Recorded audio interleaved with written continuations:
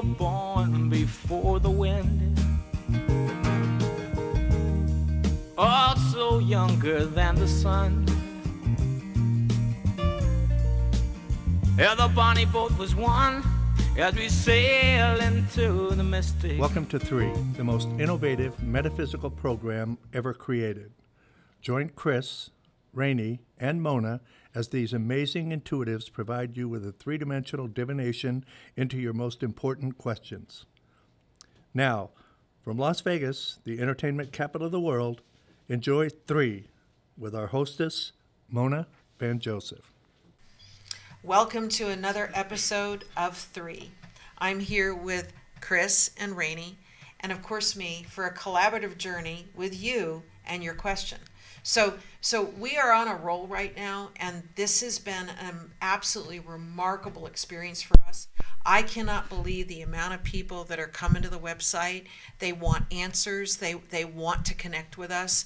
And I have to tell you, we're taking them first come, first serve. So the fact that we have many emails to go through right now because you guys have reached out to us means that I think we're onto something, girls. I really do. Well, I'm feeling that we are not only providing our insight, but we're giving them opportunities, possibilities, and healing.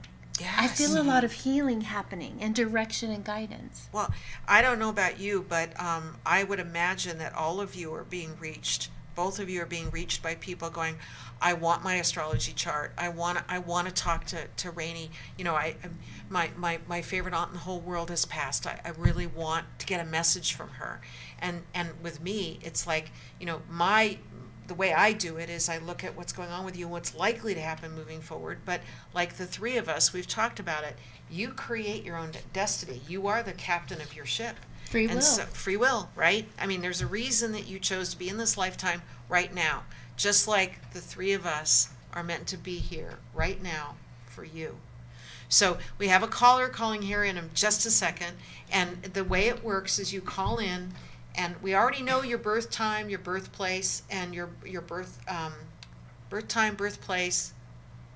Your birthday. Birthday. Location. I'm saying birthday. And location. I got stuck there for a second. So we know where you're born, we know what day you were born, and we know what time you're born.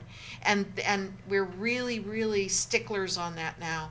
That when you call in or when you text us in and go through our website, we need those 3 things so that Chris can be as accurate as possible with you, and then your reading becomes very layered. So we're going to talk to John, who is with WWDBTV, and we are here by the grace of his fabulous expertise. Much love to Blessings to you. Much and love to you. We're waiting for our caller. So who's our caller today? I am. Oh, wonderful. John. John. Dun, dun, Well, dun. dun, dun. I snuck in on you. How's Well, that? that's okay. Okay. I think you having a little insight from our trio is actually a good thing. Yes. So what's your question today? Okay. For about the last 4, 5, 6, 7, 10 years, I have been working on a project in my head. Yes. Something that I have really been passionate about that I want to put together.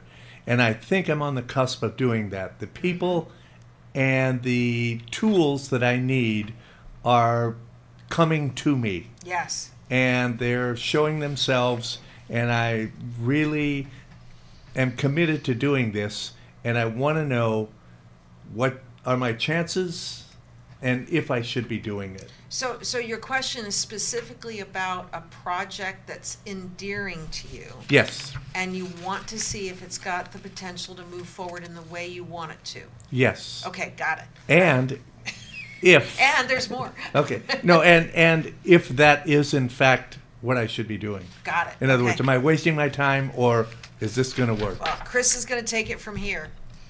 All right, John. So I have your natal chart here. All right. So what we are going to do is we are going to look at where the transits are and going through your, basically we are going to look at your horoscope. I'm going to cast your horoscope for this. So, all right. So I have to say, John, put on your seatbelt and your crash helmet. It might be a little bumpy ride, baby. okay. So Okay, Betty. what I want to touch on are some major transits that are going on, specifically for you. Since we have your birth time, we know exactly what area of your life they're happening in. And so right now we have North Node transiting your 7th house of partnerships. So this could be romantic, this can be business partnerships. And what this is it's bringing important contacts into your life, okay? And this just started about a year ago, and we have another year of this transit. And so as it progresses through your chart, you're going to be meeting very important people that are going to be key in helping you fulfill your destiny. So the North Node is the it's the placement that talks about your potential in this life, like what you're supposed to fulfill, your destiny in this life. And so it's very, very strong in your partnerships right now. The South Node is actually the other end of that, and that is transiting your 1st house of self. So right now, this says you're going through this phase where you're really working on who you are, like what's unique about you, like what you have to offer, and this plays into balancing out your relationships. And so when these important people come into your life and you start making these connections, it will be a very balanced type of symbiotical, is that the word? Symbiotic yeah. Like relationship, and it's very balanced. And because you're ruled by Venus, you're ruled by Libra, and so balanced relationships are very important to you. Isn't Libra the ultimate politician? Yes.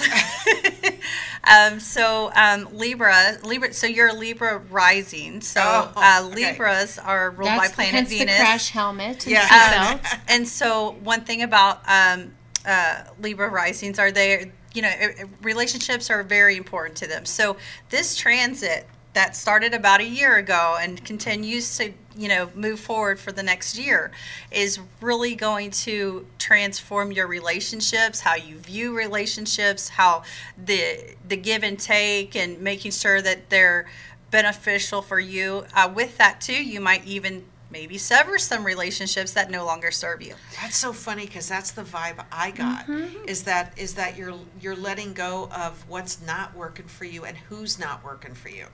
I got that really strong. Hence the vision I got, but I'll wait. Okay. So a couple other things I want to touch on for you. You have this placement. And it talks about being able to shine the light on the unknown. It is a gift. Like, there's things that you can see and you're like, y'all don't see this? Like, it's so obvious. And so it is a gift. Sometimes when in work relationships, sometimes it can be a double-edged sword. But it is a gift. It is a true blessing. And I want to point that out, because that is going to help you not only in your relationship, your business relationships, but also navigating you. Is this the right, path to take? Because you're able to see that clarity where things are not really, they're hidden for whatever reason. And then you also have Neptune in your 1st house of self. And what this tells me is that you're also very intuitive. So follow your intuition. Wow, that was fabulous. Rainy. I'm like, Spirit, you gave me so much information. Can we just give the cliff notes? So I'm going to give the first vision I got and then the second one. But I want to tell you, as we were doing earlier our photographs, and I kept seeing Daniel, kept hearing the song, Daniel, my brother. I'm sorry if I hurt somebody's ears, but you have an angel. Oh. And it's Daniel. Oh, I just got goosebumps. My butterflies are going to fly off my arm. May is the month of movement, which is Archangel Daniel. That's who's been hanging around. And they showed me the cross, and you know how you see with the cross the praying hands? They're saying, come to Jesus. It is time to come to Jesus and have that heart-to-heart talk with yourself. And then they showed me, so I was a single mom for a while, and they showed me, I used to make a lot of crock pots because I worked all day and it's easy. Oh, yeah. So let's make a stew. And I start putting in all the wonderful ingredients, and I put the lid on, and I put it on low because I don't want it to overcook. Then by the time I get home, I'm too tired to deal with the stew. So I take the kids out and we go eat, and then we come back, and I'm like, I'm just going to turn it off, put it in the fridge. I'll reheat it tomorrow, and I take it out and I put it back and I put it on low and I go to work. I come back and I dish out this wonderful stew, and the meat is so overdone nobody can eat it. It is time to get off the pot and make it happen. Come to Jesus meeting with yourself. Ask Daniel for help and guidance. Daniel's all about movement, and the more that you create that momentum, it's energy.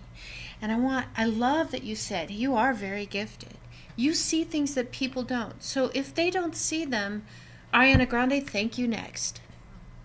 The collaboration, you may have to lose a few people. But in order for this vision and this dream to really come to fruition and be the stew that you can eat, come to Jesus, baby. It's time. Take off the crash helmet. Take off the seatbelt. No more in the 10 and 2 mode. It's time to take that leap of faith.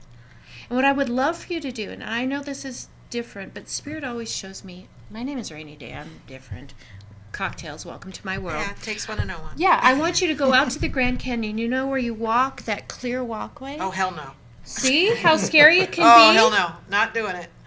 But that's, face that fear, because that fear is really imagined. It's not real. Okay, so Go I for it. have a question. See, that's not scary for me. Okay, hold on. It's totally scary for me. Do you think Daniel has been sent to John right now to guide him? Well, angels come and go in our life. Spirit guides come and go in our Right, life. We right. have spirit guides that are always with us, but then we Yes. have ones that come in at specific For us. divine timing. Right. But For a specific divine purpose. timing will get overcooked, and he is here specifically to help you in that movement. And it's wonderful that you asked that question in May, because again, May is the energy of movement this year. And we're in the 8 year, the Yes. infinite. Yes. There are so many possibilities. The economy is really bad, but the NASDAQ and all of those people, it's still shining and shining. You don't, Spirit doesn't want you to look at that. They want you to go with that idea, that creative spark that's in you. It's time to light that fire. It's been smoldering way too long. We're like, oh my God. Okay, go. Go, girl. You go. I want to bring up a couple other things because Please you mentioned 8.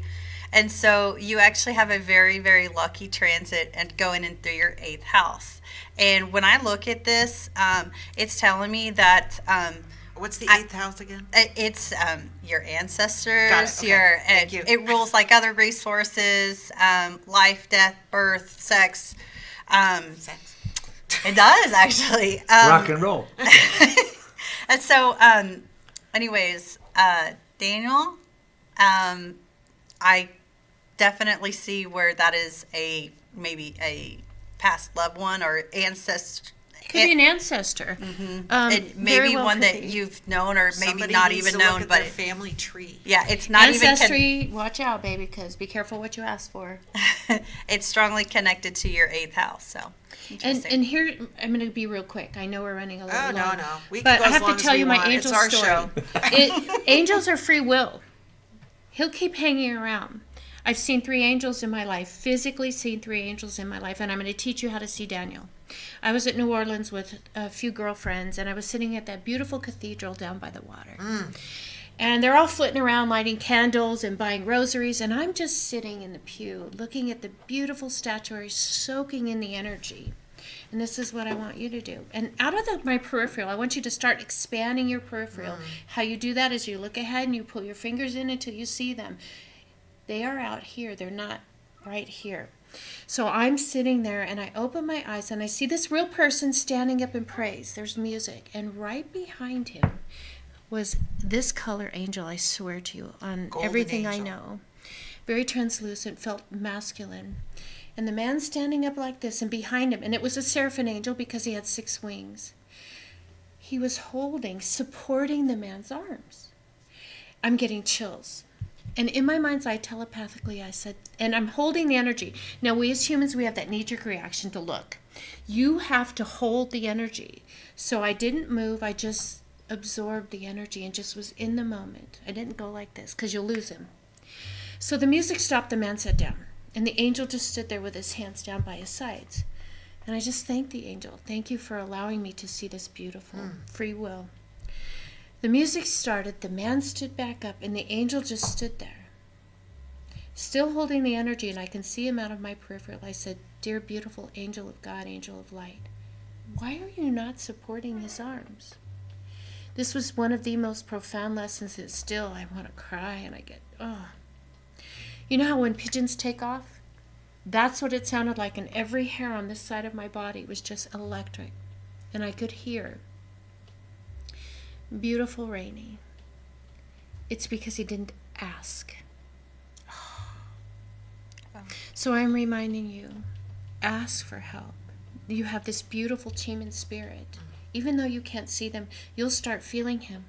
Ask, and you will be divinely guided. And that's all I have. Wow, that's beautiful. Oh, it still affects me. Okay, I'm gonna clear my cards for you. Much Hold love on. to you.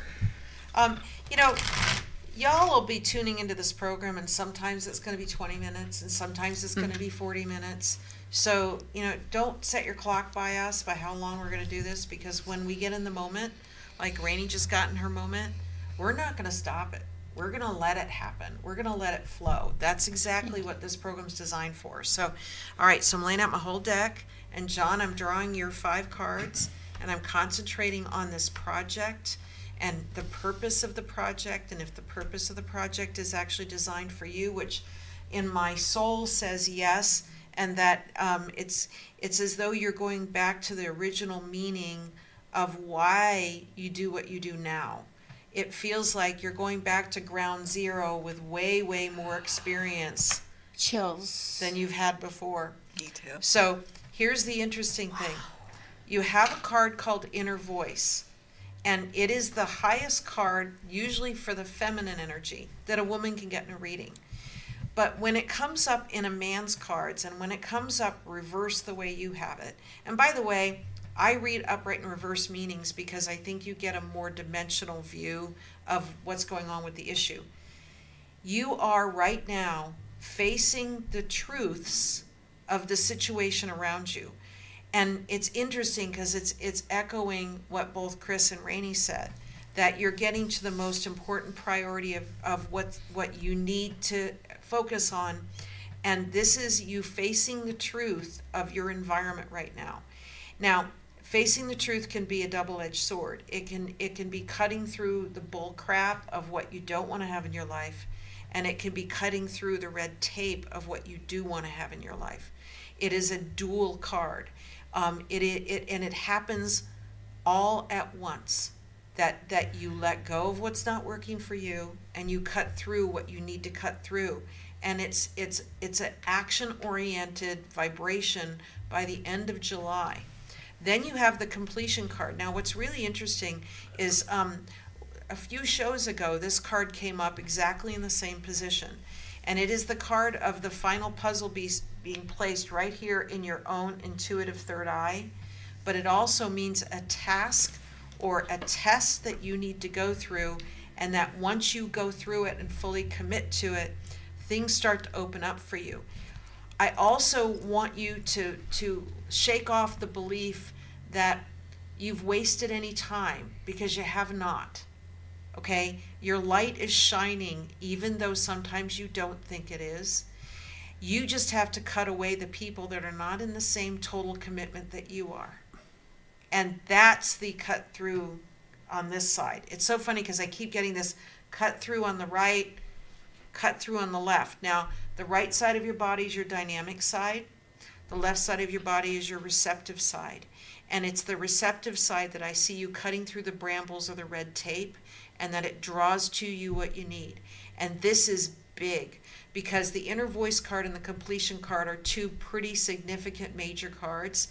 The Inner Voice card also tells you or reminds you to relax into your feminine, receptive, magnetic, open for your blessings energy. And I'm telling you, the people that are not supposed to be in your life are going to reveal themselves, and the people that are supposed to be in your life are going to reveal themselves.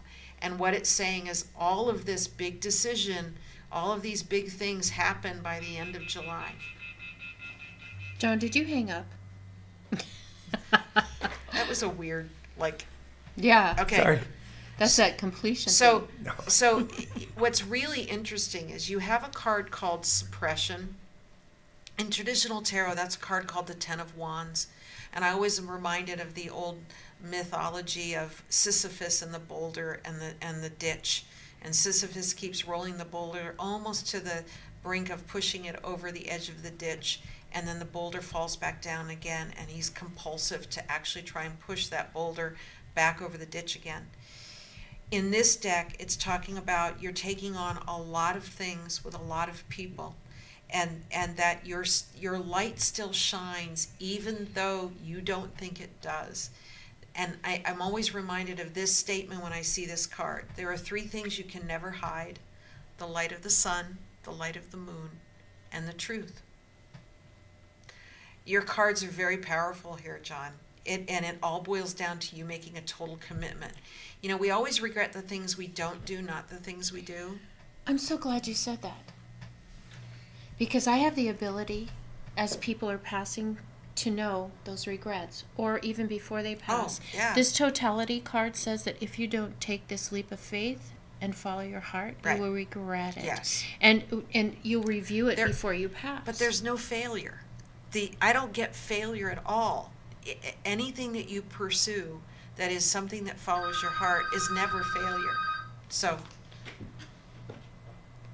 Yeah, do you pick up anything else on this? I definitely want to touch on the receptive side, because in astrology, the moon is the receptive placement. It is your intuition. It rules your emotions, but your receptivity. And so it is actually on his DC, which is his 7th house, beginning of his 7th house of partnerships. And so it plays back into, being receptive to the partnerships that serve you and the ones that may have run their course. yes.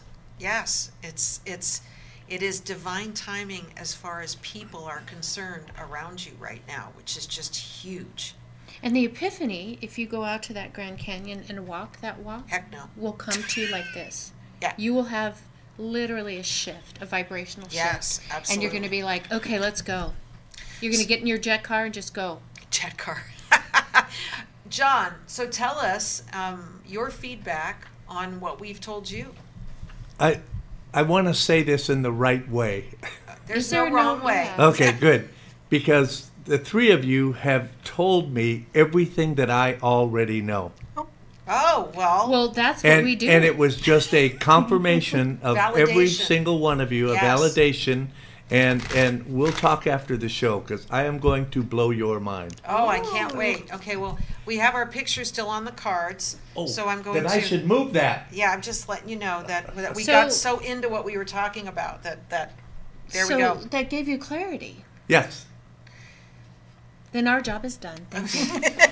That's right. It's all good. Well, And hey- mine is just beginning. Oh, we love that. Oh my gosh.